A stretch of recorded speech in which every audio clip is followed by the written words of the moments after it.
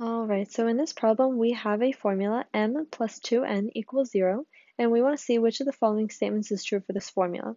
Now, as we can tell in our answers, they are asking for values that are greater, lower, or equal to n with the value of m in comparison to the value of m. So if we take a look at our formula again, we can also say that m equals negative 2n.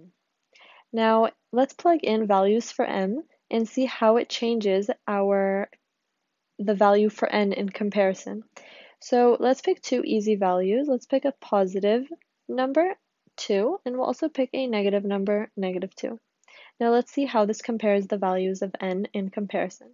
So if we plug in 2, we have 2 equals negative 2n, and if we divide negative 2 on both sides in order to isolate n, we have negative 1 equals n.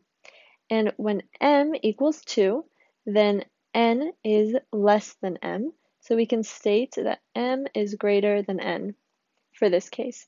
Now let's take a look at when m equals negative 2. Now let's plug in negative 2 equals negative 2n, and again we'll divide negative 2 on both sides, and we have positive 1 equals n. And in this case, when m equals negative 2, n is greater, so m is less than n. Now if we take a look at our answers, m is not always greater than n because we saw in this case right over here that when m is negative 2, then the n is greater. That means we can cancel out a, and that means that we can also cancel out b because m is not always lower than the value of n, as we can tell right over here. Now let's move on to option C, which states that m is always equal to n.